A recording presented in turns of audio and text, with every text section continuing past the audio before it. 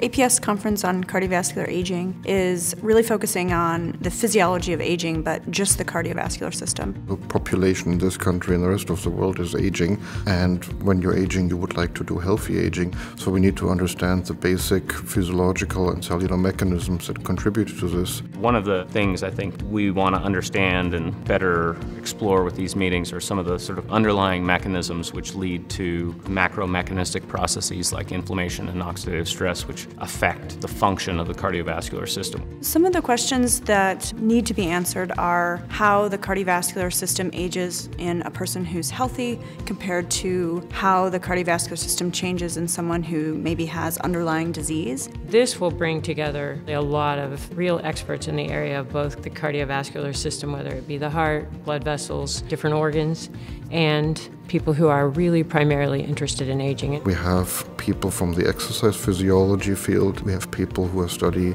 basic cellular mechanisms, and we have people who study basic vascular physiology. And all of those are clearly related, but they usually attend different meetings or go to large meetings. A smaller conference like this is outstanding for young investigators to come to. If your lab or your research interest lies anywhere in pathways that are relevant to aging, this is going to be a great conference for you. The other nice thing about this conference is it's going to be located in sunny Colorado in the summer. So not only is it going to be nice to attend for the science that's happening, but it's also in a really nice location. We place a lot of time and effort into organizing a meeting which is scientifically robust. Most of the people are NIH funded. These are the leaders in the field, and if you want to be informed on this topic, it's where you should be.